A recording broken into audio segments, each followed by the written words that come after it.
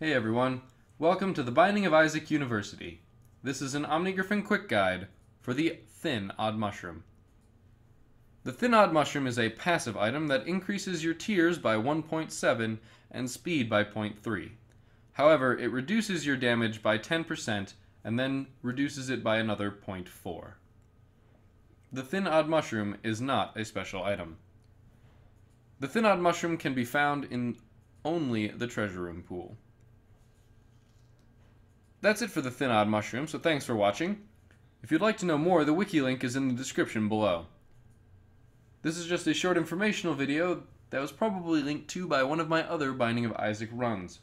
If you managed to get here by some other means, please feel free to check those runs out, as they are designed to be both educational as well as entertaining. If you learned something and would like to learn more, please feel free to like and/or favorite this video and subscribe to my channel. Thanks.